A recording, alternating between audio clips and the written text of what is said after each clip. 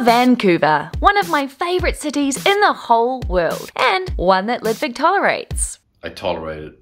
Vancouver is frequently voted one of the most livable cities in the world, and I find Vancouver particularly unique because not only do you get to enjoy classic, thriving city life, but you're surrounded with so much stunning nature. Literally everywhere you look, there are mountains, forests, snow, water. It is just beautiful. Ludvig and I have visited Vancouver a number of times over the past several years, but when I had the opportunity to go again for a couple of days, I definitely leaped at this chance. This time, I am all by myself again.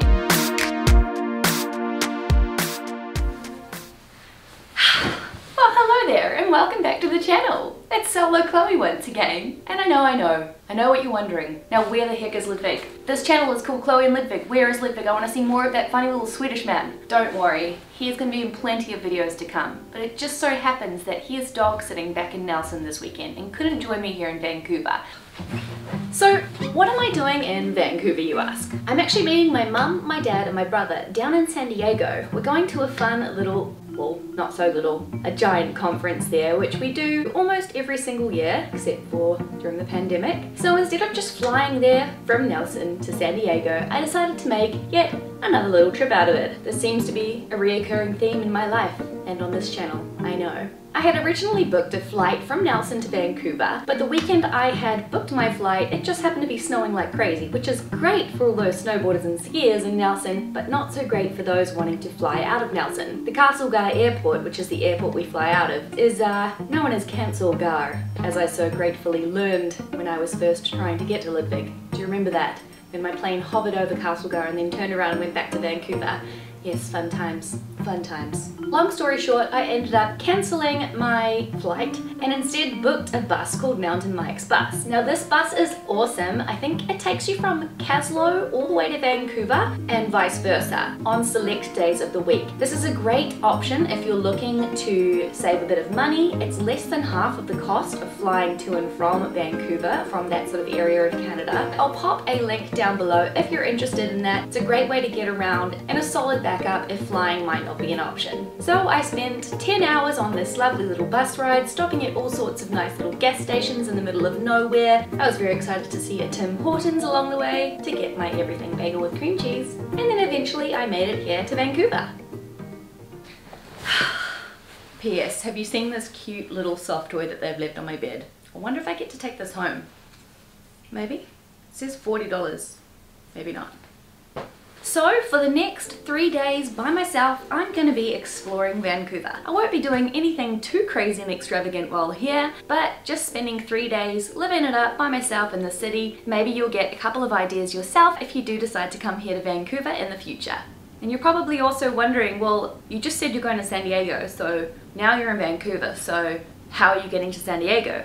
Well, my friends, you know how much I love train rides. I have booked an Amtrak journey, taking me from Vancouver all the way down to San Diego. It's going to be a long one, and that is probably another large reason why Ludvig didn't come on this trip, is because I've already booked him on a couple of train rides with me this year, and I've really got to decide which are the most important to force him on with me. This one he luckily got out of, but next time you'll be on the next train with me, don't you worry. Don't you worry. After a hefty 10-hour bus ride, I was feeling pretty tired. So on my first night here, after arriving fairly late in the evening, I opted for a simple, budget-friendly hotel that actually turned out to be really nice. I stayed at the Victorian Hotel in downtown Vancouver. They say for value-conscious travellers, they offer what's called a Euro room, complete with a queen-size bed, beautiful exposed brick, an in-room sink, cozy bath towels, hairdryer, large mirror, and plush bathrobe. It honestly does give off luxury vibes. Oh, and I forgot the most important thing, a capsule coffee machine. You'll share 3 immaculate bathrooms on each floor that have all of the necessities you could think of. And all of this cost me just $250 New Zealand for one night. This was honestly a bargain compared to all of the other hotels I could find in downtown Vancouver. It had great ratings, and I can highly recommend this place for a really nice and affordable stay.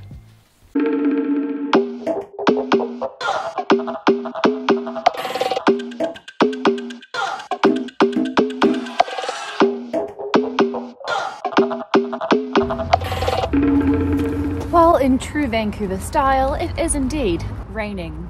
And it's raining the whole time I'm here, according to my weather app. So, here we are.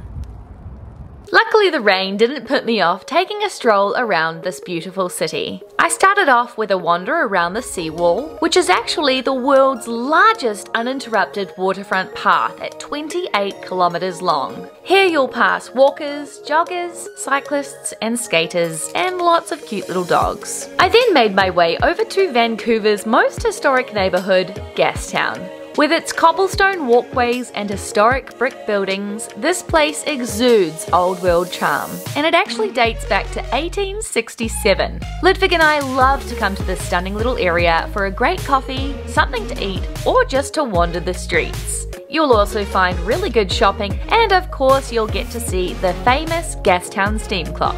Built in 1977, this well-known antique-style clock is powered by steam and whistles to tell you the time. It sounds every 15 minutes and marks each hour with little whistling symphonies.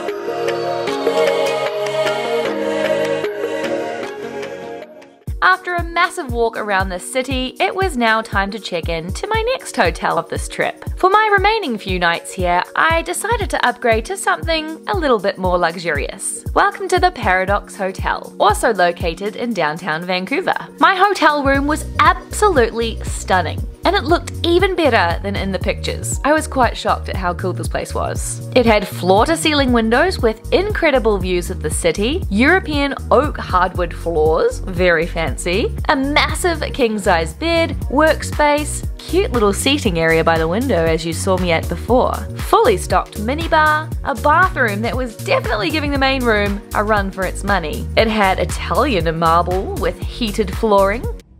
Oh, yep. This is luxury. It's luxury. A walk-in rainfall shower, beautiful lighting, and floor-to-ceiling windows. Don't worry, there were definitely privacy drapes and curtains. And everything in this room seemed to be controlled by these little touchpads. So high-tech. There was also an iPad for me to use, just to take with me wherever I want. I've never seen that before. Oh, and best of all, I had a bathrobe and slippers and an espresso coffee machine. But that's not all. Let's show you outside the room. And yes, I'm taking you to look at the hotel gym because of course I came here every day. This fitness facility was on point. It had everything I needed. Tons of cardio, weights, and it had a flex room, which I thought meant stretching or something, and then when I looked inside, there were mirrors everywhere, and I kinda got the joke. Unless I think that was the joke. They had a stunning spa, a lovely lounge lobby area, a cozy yet very trendy bar that had a DJ playing most of the time I walked past, and they also had an interesting indoor pool zone that seemed to be inside a nightclub, as well as an outdoor hot tub. Wow, this hotel, it was fancy. Okay, so I've checked into one very surprisingly and extremely fancy hotel room with a view that I cannot quite believe. I've got my backpack on, I've got my walking around the city, comfy clothes on, and I'm ready to go and explore. So, here we go.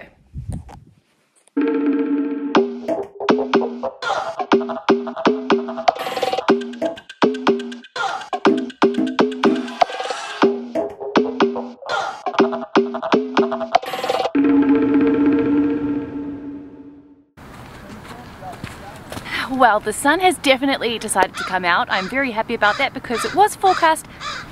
Shh.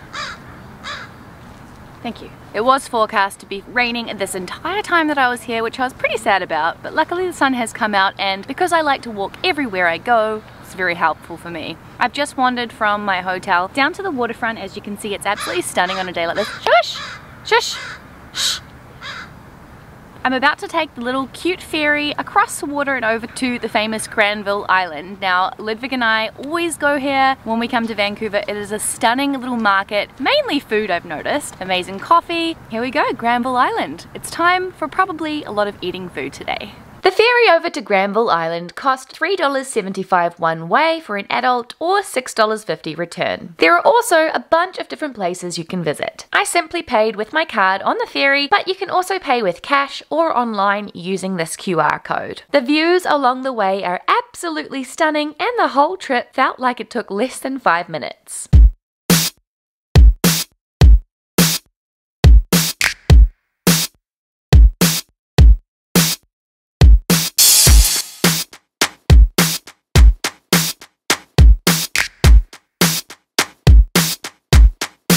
Located in the heart of Granville Island, you'll find the Granville Island Public Market, one of Vancouver's most popular tourist attractions. It's the famous place to buy fruit, vegetables, and a range of other market goods. You could spend a good few hours here walking around, grabbing multiple bites to eat, drinking coffee, listening to live music, and just admiring beautiful views of the city. Whilst here, you can also wander over to the famous silos. There are 6 concrete towers, each 70 feet tall, and they were revamped by talented Brazilian street artists and have now become one of the most photographed spots in Vancouver.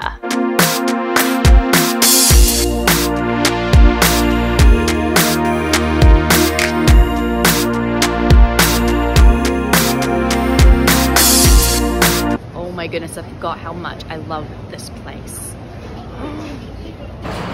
Okay, so my little plan of action here in Granville Market is get a coffee, wander around the whole market while I sip my coffee, and try to narrow it down to a handful of things that I actually feel like eating. Unfortunately, I forgot how incredible all the food is here, and I cannot narrow it down to something acceptable for lunch. German sausage. I always go for one of these if I find that there's a plant-based option. I'm obsessed with German sausages.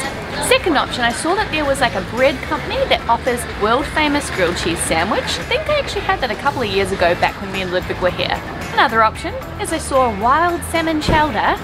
Yes please, and if I'm gonna get salmon, I think it's best to do here in Granville Island or in Vancouver as a whole. I know they have some of the freshest seafood around. And as I was walking past the donut shop, I heard a lady saying, if you're gonna get a donut, this is the place to get it. It has amazing donuts. I went over, I had a look at the shop, and indeed it has a massive line, even curving around the outside and going outside of the building. So if that line is any indication on how good those donuts are, if I have to, I have to, I guess.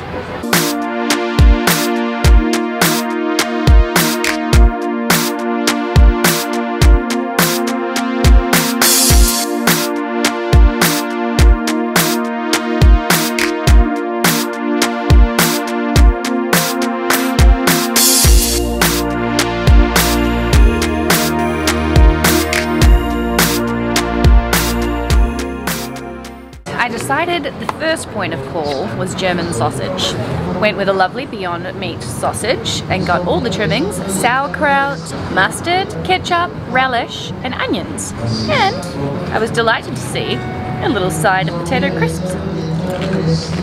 I've got a 2-hour massage booking coming up in like 3 hours, so I'm gonna try not to eat too much, even though that's not gonna happen at all. But you know when you go into a massage and you've just had like a gigantic meal and then your tummy's like going I don't want that to happen, because that always happens to me. Without fail, I always have this gigantic coffee or a big huge meal and then go into a massage and my tummy's going crazy. So I think I'm giving myself enough time before the massage. Anyway, the sausage is getting cold.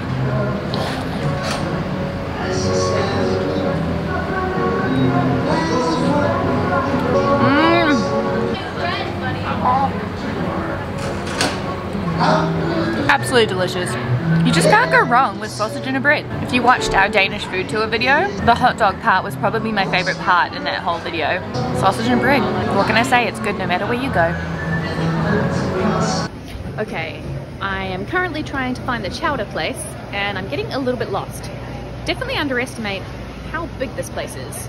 Wild salmon chowder. Where are you? I found it.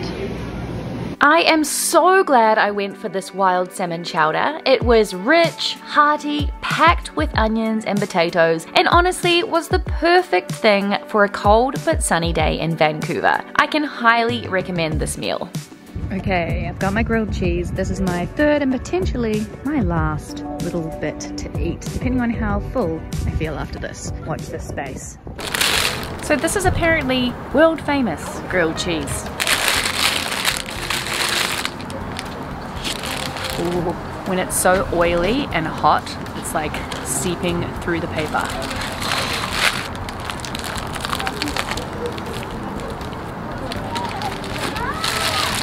Look how melty that is. And it's so crunchy and so good. Wow. I didn't even actually read what was going on in here, but it said something about apple lid. I don't know about the best grilled cheese I've ever had, but pretty darn good.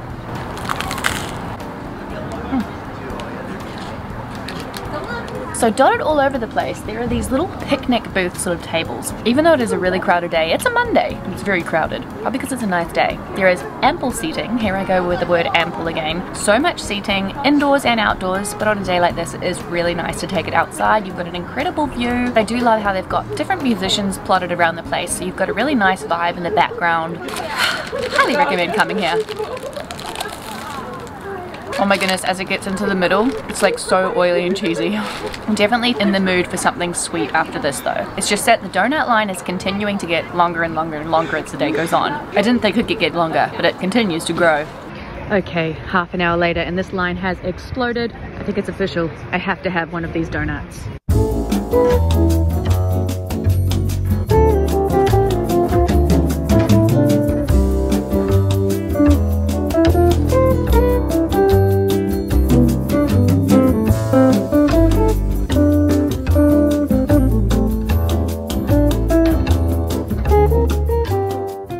Okay, I can see what all the fuss is about.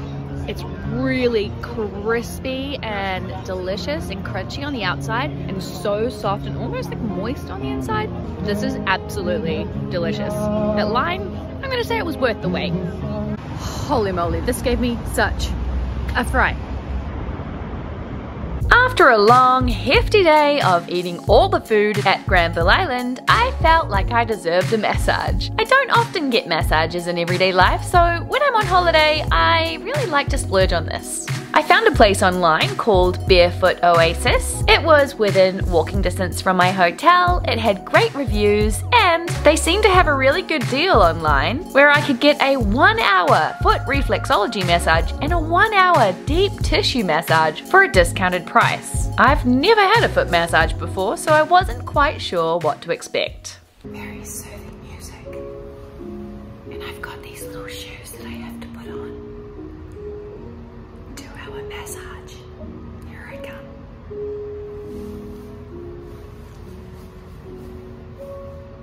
A 2-hour massage later, and I can highly, highly, highly recommend that you come to this place. I have no words.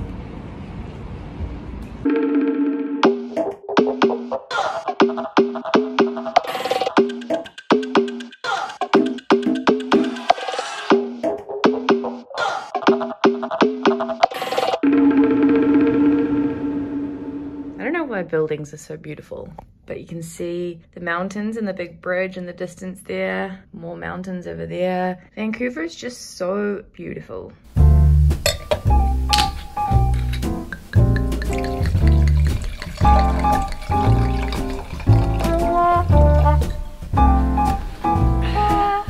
Well, I was gonna go out and walk to Chipotle, but it's like, I don't even have my watch. It's like 8:30 almost. It's getting a little late, and I noticed I have an in-room dining menu. Looks quite fancy. I'm a little nervous to look at the prices because I feel like it's gonna be pricey.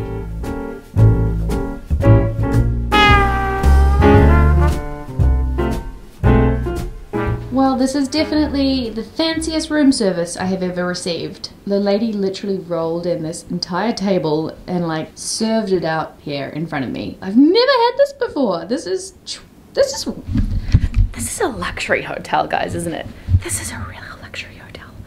Oh my goodness, I'm gonna roll this little table up to the bed and sit here and watch Mary Poppins Returns because that's coming on in like 20 minutes. All right, here we go.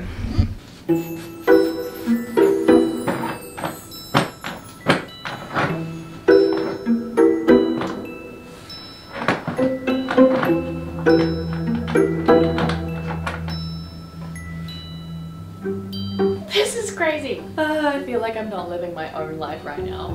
I got 2 glasses, not 1 but 2 glasses of ice cold water. These hand-cut chips are so thick. And they're so garlicky and truffly. Oh my gosh. Wow, wow, wow. Yeah. What is life right now? I feel like I'm doing cooler and cooler stuff as the days go on. I am so... I love it, I love it.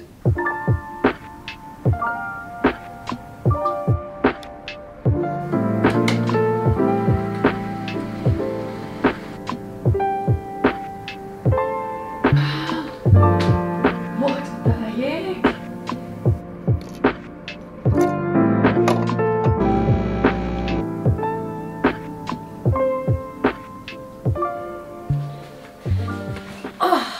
Alright, well, you know how I told you that I had originally come to Vancouver to catch a special journey from Vancouver down to San Diego?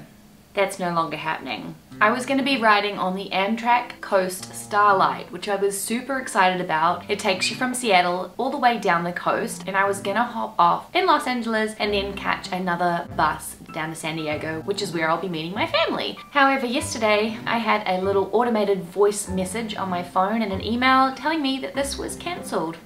I'm really upset, but it is due to mudslides and severe weather, so there's nothing they can do about that, unfortunately. Luckily, I'm getting a full refund, which is great. However, it's just really upsetting because this is the second time I've had a really fun adventure planned with Amtrak that's been cancelled. I'm beginning to wonder if I should keep trying to book an Amtrak train or not. I probably will, because I really want to try a train in the US. I've never done it before, although I've only done a few trains in my whole entire life, like 2, but still. Anyway, I look at the bright side, I want to look into a positive direction. I've got a couple of extra days in Vancouver, I can't complain at all. And I took to Instagram, I asked you guys what on earth I should be doing for my last few days here, and you guys gave me a whole bunch of fun suggestions, so thank you for that. I'm gonna go and try and do them all, starting off with apparently the best coffee in Vancouver, followed by another cool cafe that I personally want to go to that no one told me to go to, but I want to go here for a certain reason, and you'll see why. Followed by the best lunch ever. Apparently I'm going to be waiting in a line to get there. It's really good ramen, and then I'm going to hire a bike. I'm going to bike around the seawall, and we'll see what else I have time for. Let's go. First up, breakfast. I started off my morning by heading just outside my hotel. After asking the team at the front desk, they referred me to a really popular coffee and donut spot here called 49th Cafe. I'm not usually one to eat donuts all that often, so having a donut 2 days in a row felt extra rebellious. I decided to try something different this time around, and instead of reaching for my usual plain flavour, I opted for a donut that sounded very unique. An Earl Grey donut. The verdict? It was very Earl Grey-y. My mum would have loved it. Me? Not so much, but I still ate it. It was something new, and I like trying new things. Next on the list, I was off to taste, apparently, the best ramen in the city. A friend told me about this place called Ramen Dambo. She lived in Vancouver and said you'll definitely want to be prepared to line up, it's that good. And I love getting a local's recommendation, so I wasted no time in walking over, and to my surprise there was barely a line today. This definitely changed as my lunch went on, however. The first thing I have to mention is how cute is this little baggage storage stool combo. It was a perfect fit for my big backpack. The menu was incredibly simple. You just tick your preferences and then hand it to the waitress. I opted for the vegan ramen. I must say, going from cold outside to hot inside had my nose running like crazy. Don't mind me. I was pretty shocked at how fast my food came out. It literally felt like less than 5 minutes. My starter was the veggie gyoza? Gyoza? I'm never sure how to pronounce this. But they were absolutely delicious and piping hot. And the ramen, wow, what a pretty looking meal. And a fantastic portion size. The broth was so incredibly tasty, great noodle to liquid ratio, but I saw if you ran out of the broth, you could get a top up if you wanted. The toppings were delicious, and I think what I like most about ramen is that it always takes quite a while to eat, making you work for every single bite, rather than rushing through it. This was honestly the perfect meal to indulge in on a chilly Vancouver day. This whole meal came to just $20, including a tip. Wow, that has got to be one of the best value lunches out there. I can highly recommend. The sun came out for just a second, and I decided to go out of the house with no big jacket on. That was a bad decision. It's off to get a coffee at a local's recommendation as best coffee in Vancouver, followed by a quick pit stop back at the hotel to get my big cozy jacket. Keep on underestimating how much I feel the cold weather. My next task of the day was to taste Vancouver's best coffee, according to a local. And with a big day ahead of me, I thought a caffeine hit was definitely gonna come in handy. I was off to find Matchstick Coffee. There were a few different locations around, and I noticed that one was close to my next activity, so off to Davie Village I go. So here it is, matchstick coffee. It was bright and cozy, beautiful lighting, there was lots of different food to order, muffins and pastries, and I went for an oat milk latte.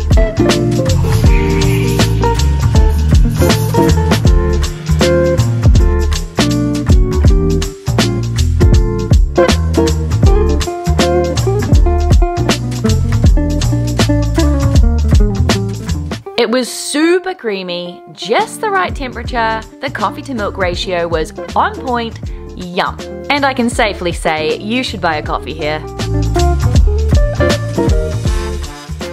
So the next very important thing I had to tick off while on this trip in Vancouver was luckily just around the corner from Vancouver's best coffee. Located in Davie Village, a vibrant and thriving gay community home to the frequently photographed Rainbow Crossing, you'll find boutiques, bookstores, coffee shops during the day, and busy street life at night with many pubs, clubs and bars. I was to track down the most extravagant Caesar in the city. Now, if you have no idea what a Caesar is, it's considered Canada's national cocktail. When I first heard about this interesting drink, my initial thoughts were gross. But after a couple of sips, you realize, hey, it's like an unexpectedly tasty cold alcoholic tomato soup. The key ingredients in this little gem are vodka, clam juice, tomato juice, spices, and Worcestershire.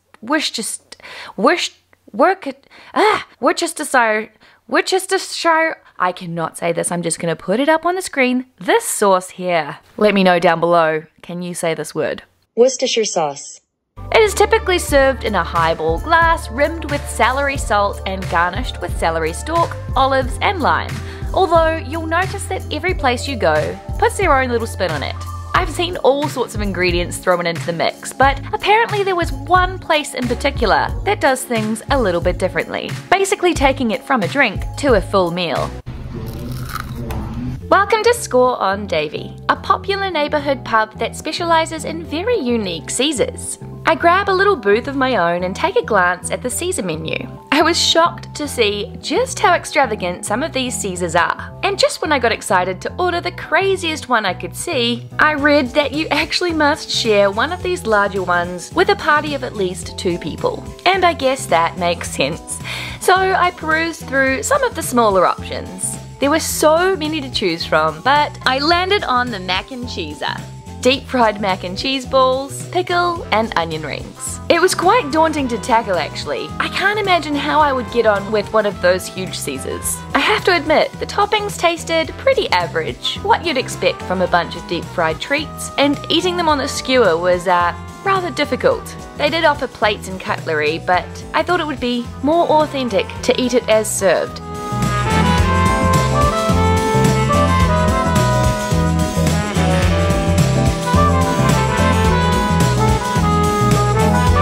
The Caesar was delicious, however, and pretty strong. I feel like I unintentionally said yes to a double. I'm still pretty keen to bring Ludvig here so we can order the giant Caesar next time.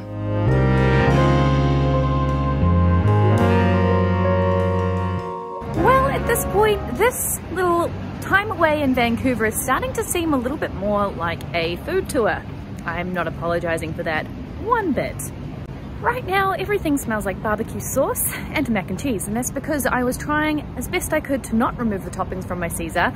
Therefore, my hair was dipping in every single crevice of the food. And now, it's all I can smell. But that was great. And I am definitely a little bit tipsy. We've visited Vancouver a number of times over the past several years, and we still enjoy coming back whenever we can. In our last few visits, we ticked off one of the most popular things to do here, the Capilano Suspension Bridge Park. I can highly recommend coming here at least once for an absolutely beautiful walk, great photo opportunities, and perhaps for some, a test for your fear of heights. Very high up. I'm just not looking down. You think the bridge will hold it? No, don't do that. Don't do it. Ludvig. Having already done this twice, however, I thought I'd skip it this time around and instead try something different, like going to hang out with some cats. Okay, back to the hotel. Warm jacket, check. Now I am ready to go to the cat cafe, or shall I say cat-fe, and then perhaps a little bike ride along the seawall. But first, I heard that this city is home to the world's narrowest commercial building. And if you've been with us for long, you may notice I have a slight obsession with small things. For example, we stayed in the world's smallest hotel and cafe in Denmark. The doorway to the shower is the cutest thing I've ever seen. Look at this little hole. You basically just have to slide through here. There's a little window in the shower. This is so cool. And I even slept in a 7 square meter capsule hotel at Gatwick Airport. So with my obsession of small things in mind, I wandered over to Chinatown where this mysterious building was located. This here is the Sam Key building, located at 8 West Pender Street in Vancouver. It was constructed in 1913, and according to the Guinness Book of Records, it is the shallowest commercial building in the world. How cute is it? It takes just a couple of minutes to admire this strange little structure, but if you have an appreciation for unusual architecture, I definitely say come and take a look. Especially if you're out and about in Chinatown, plus it's on the way to one of Vancouver's top attractions.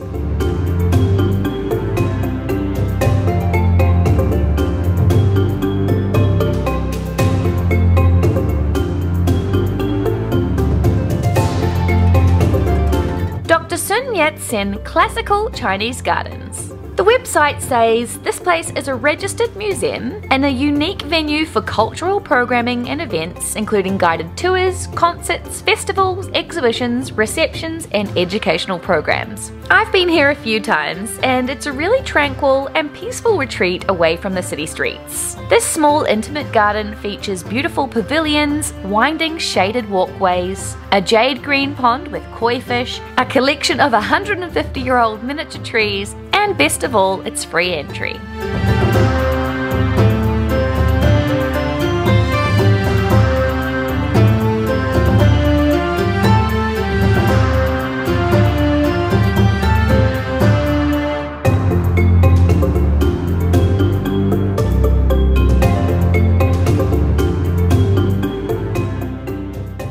I was really missing my little cat back at home in New Zealand, so I took to Google to see if there was a cat cafe here in the city. And right on the outskirts of Chinatown, there was Catfay, offering up cat puccinos and cat-themed treats in the company of adoptable rescue cats. It was $16.75 for a 55-minute visit, and I also threw in an Americano.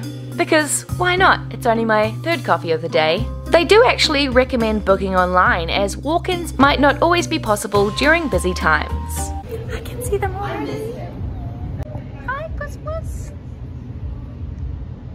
When you walk in, you're asked to wash your hands before interacting with the cats, and it's a pretty large space with plenty of seats and tables to choose from. Catfay have partnered with various animal rescues to help adoptable rescue cats from all over Canada find loving homes. They have around 20 to 25 cats here at any one time, and with lots of kitties being adopted, more and more newbies are arriving every week. You can actually take a look at their website and meet the cats before you come in if you're interested in adopting one.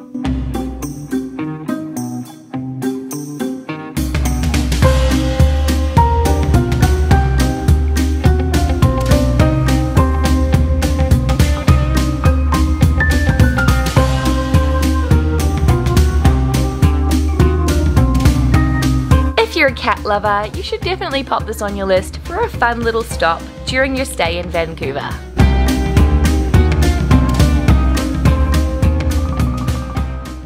One of the best times of year to visit Vancouver is undoubtedly spring, to witness the stunning cherry blossom trees dotted around the city. Each spring, as the rainy season fades, Vancouverites are greeted with 40,000 cherry blossoms. We were very lucky to witness this as we were here in spring one year. Absolutely stunning. If you can book your trip for spring, it's a great time of year to visit Vancouver.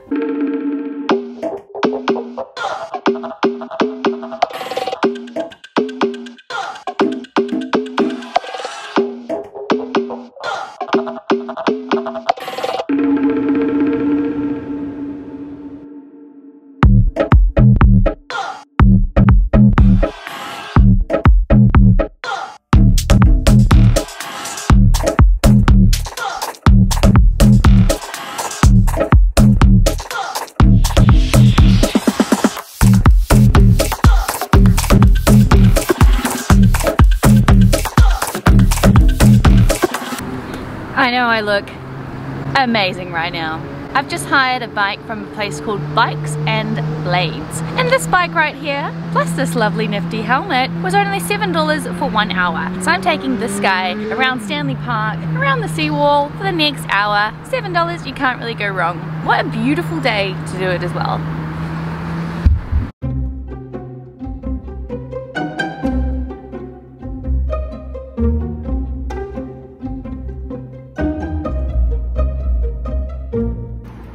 Look at my ears.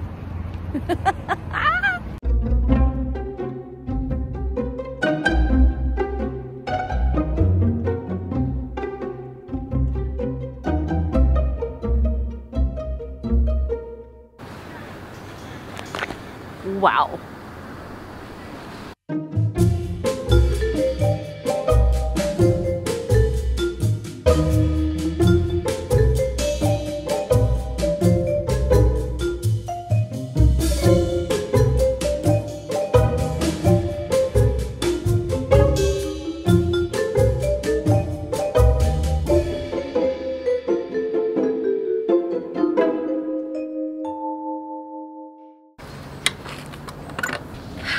Right, well, this was fun, and actually, it goes so fast. It's been almost an hour, 50 minutes, and I've spent most of the time actually hopping on and off the bike, trying to get these shots for you.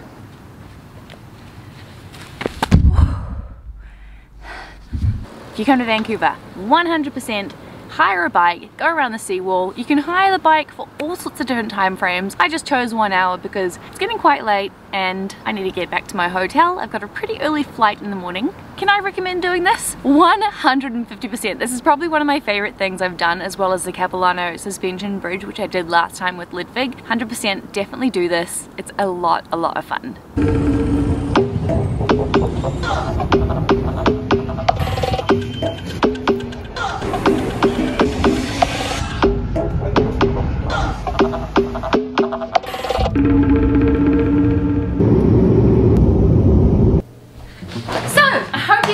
My solo video in Vancouver. Maybe you got 1 or 2, maybe 6 ideas on what you can do when you're in Vancouver, whether by yourself, with your friend, or your family. Let me know down below, have you done any of these activities yourself? I know you especially want to try that bike ride around Stanley Park. So, don't forget to like and subscribe and stay tuned for the next video. Stay. Stay tuned. And stay tuned for the next video. Good job, Mom. Alright. Now I'm in San Diego. Whoop. Now I'm in San Diego with these guys. That guy. Mama. And Dad. Woo! Let's go. Power walk time.